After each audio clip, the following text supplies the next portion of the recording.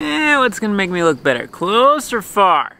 Let's go with close. Hey everybody, you're watching Cole the Cornstar. Today we have a gajillion and a half things going on. It's gonna be hectic, it's gonna be crazy. Hopefully we can get out in the field because we are itching to start combining. Before we hop into the video, I just wanted to remind everybody, if you enjoy the content and you want to help support the channel, the best thing you can do is hit the thumbs up button. And by the way, we do have Cornstar Farms merch available through the link in the description. Well, okay. So that was nobody calling me, and they said that they would like this video to get 50,000 likes. You guys see what I did there? But seriously guys, if you enjoyed the video, just tap the thumbs up button. All right, let's get into it.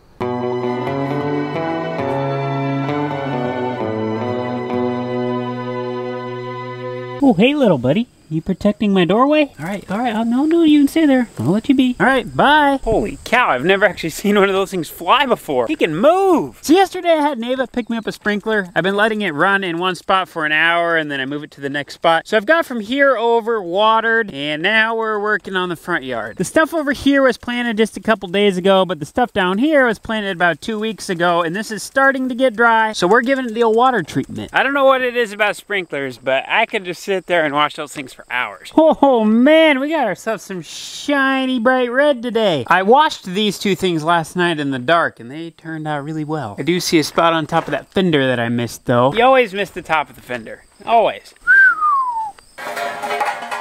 Now I'm doing what is quite possibly the worst job I can do on Cornstar Farms, and that is clean the chemical trailer. This should have been done a couple months ago, but the way time has passed and stuff, it just hasn't been done yet. Luckily, this trailer didn't get too dirty this year. Now, there's kind of 3 reasons why this trailer is not very fun to wash. The first one is you have to crawl under the deck and clean each one of these individual I-beams all the way down the trailer going this way, and then you gotta turn back and do it the other direction. And we gotta crawl under the middle of the trailer and do the same thing in here. Oh, and we can't forget about the other side. Oh, hey, it looks like Dad has more semi-tires. Jesus, like we ordered 12 of them or something. Oh, it looks like you're gonna have some fun. Yeah, it's been that way this morning. And then the second worst part is you gotta clean the inside of these tanks. So you're sitting there with your body halfway in through the hole and you're trying to squirt a 4-foot wand with 4,000 PSI and you get pretty wet on that one. And the last thing that makes it so difficult is it's a semi-trailer, so no matter where you squirt on it, it seems like you just splash from the dirty spot over to the spot you just cleaned, and so you end up washing the whole trailer like 4 times by the time it's all said and done. Now I'm not complaining, I'm just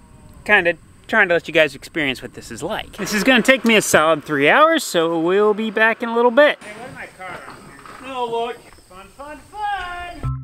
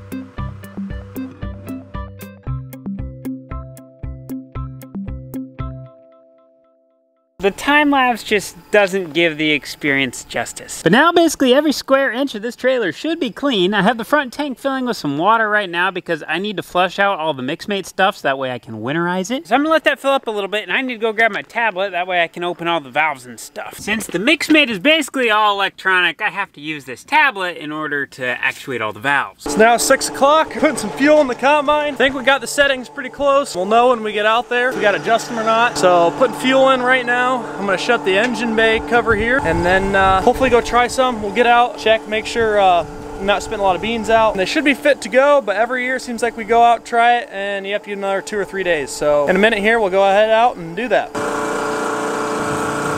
All right, let's set this thing up. There we we go. Fire up the monitor here. Getting out here, first look. Everything's looking pretty good. Beans are pretty dry, so some are popping out of the casing here before it even really hits the head. I mean, if I grab one here and just barely even open it, seems to be cracking good.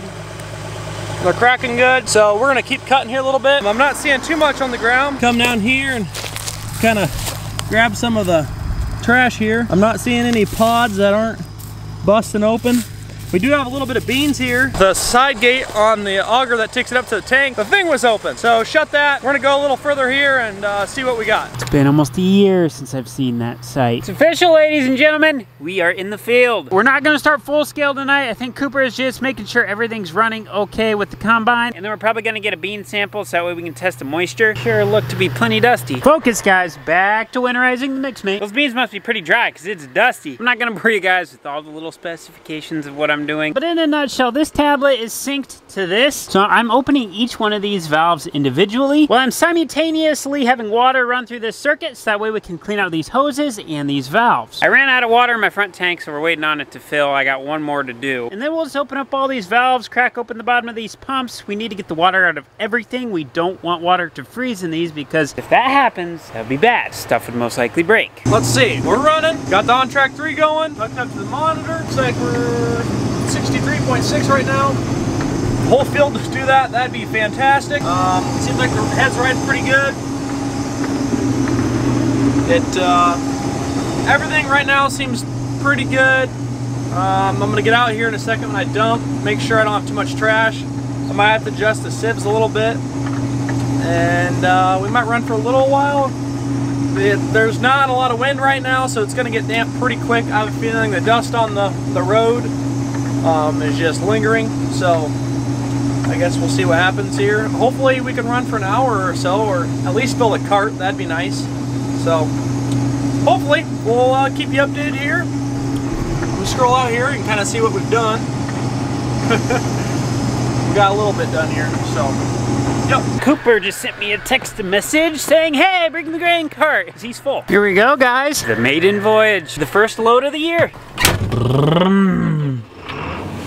Well, it was off, something was off, but we'll see what it does here. Oh boy, it's gonna be a tight fit. First couple loads of the year take a little while because we have to do a lot of diagnosing with the machine to make sure settings are correct. So we're climbing up here on top of the cab, looking in the grain tank, making sure we don't have too much trash like these pods. This actually looks pretty clean. And then we'll crack some beans while we're up here to make sure everything's dry enough, and they look really nice. This grain cart's a lot taller than our other one, so our auger just kind of barely pokes over this. Tell you what, last night ended like that. The dew came in, the plants got tough, and we had to quit. By dew coming in, I mean this stuff. Now, soybeans can be really finicky because if any moisture comes into the air at all, those beans can pick it up and then they can get tough real quick, and then we have to stop. Now, if my records show correctly, we got 21 acres done today, so we have roughly 580 acres of soybeans left. Before we go here, I just wanted to say thank you for watching, and remember, if you enjoyed the video, don't forget to hit the thumbs up button, and don't forget about the Cornstar Farms merch we have available through the link in the description. Thanks for watching, guys. We'll see you in the next one.